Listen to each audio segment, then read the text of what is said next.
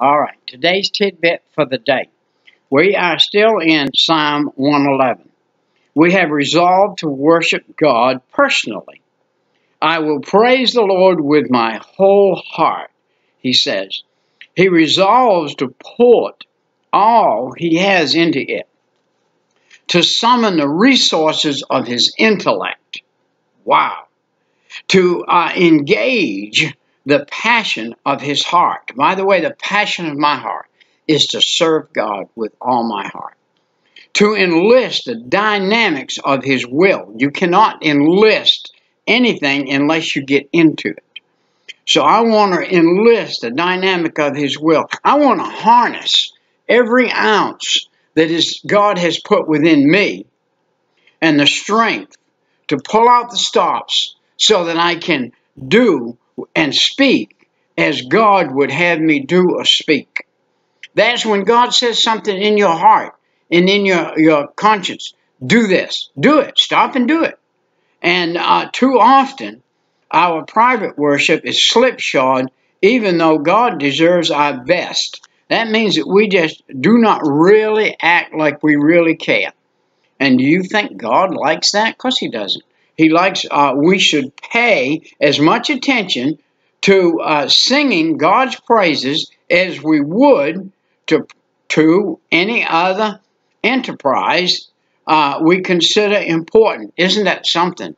We will consider everything more important than God. It's more important that you pray before you leave your driveway in the morning in your car than it is that you leave your driveway in the car.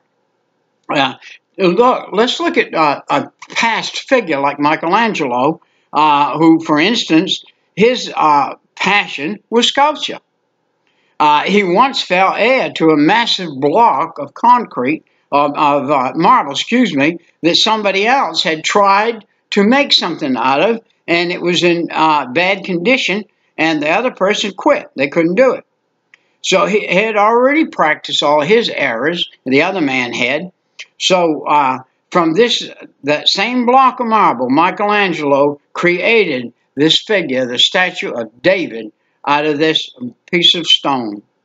Beauty and strength, living stone, and the agony and the esthete of the reaction of fresh clothing. He didn't change his clothes. He didn't eat food. He didn't sleep. He was ignorant of everything around him except the passion that he had with that piece of marble to turn out that statue, David. Do you do that with God? Have you put everything else today out of your mind already, so that when you leave for work, you're praising the Lord? So that every stop you make, every person you see, you stopped at a red light and it's a double lane. And you look over there and there's somebody in the other car and they glance over at you and you wave. Hey, how you doing this morning? Wow, do you know that's a cheery thought?